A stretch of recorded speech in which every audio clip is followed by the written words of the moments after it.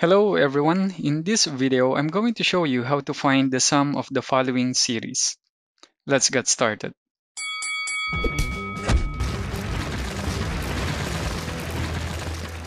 First, let's find a formula for the terms of this series. So let's say that this one is our first term denoted by A1, this is A2, this is A3, and so on.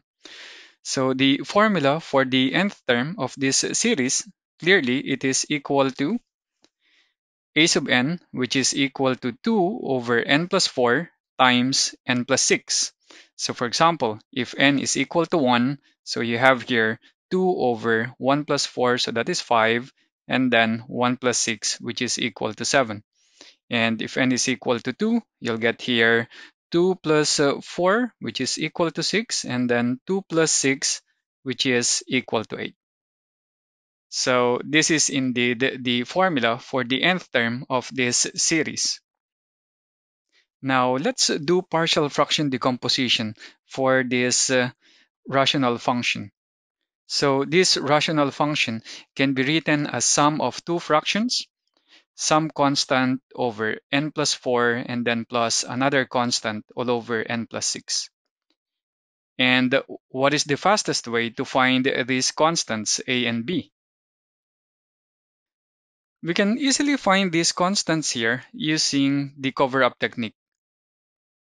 So to find a, we're going to cover this denominator here, okay, in this expression.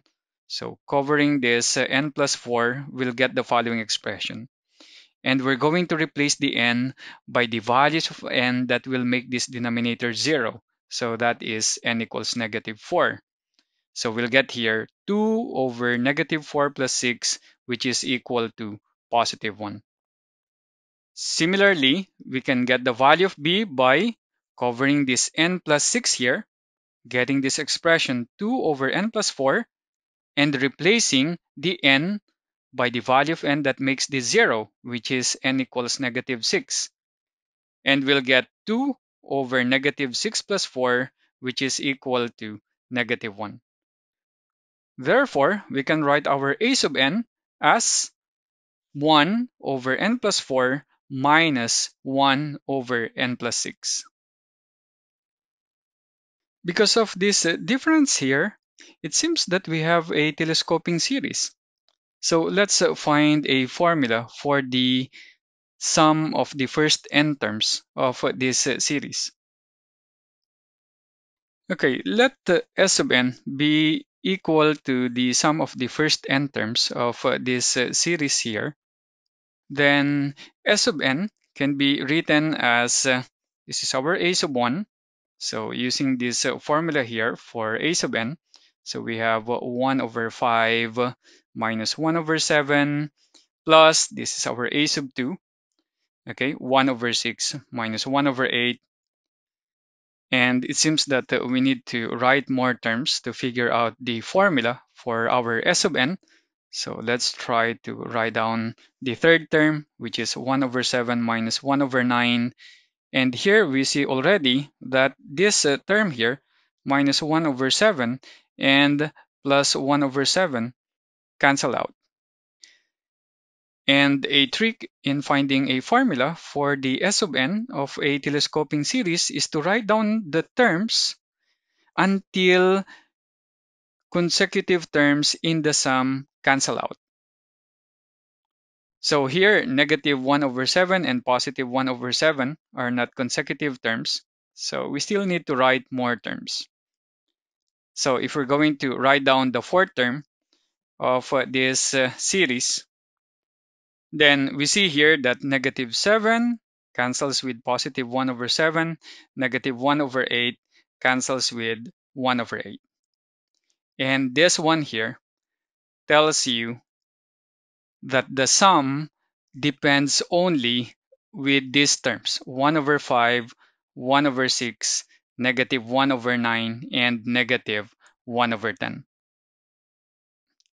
If the formula for s sub n is not yet clear to you after writing these four terms here, then you may write the next term, okay, which is 1 over 9 minus 1 over 11. And you'll see here that again, this cancels negative 1 over 8 and 1 over 8 cancels.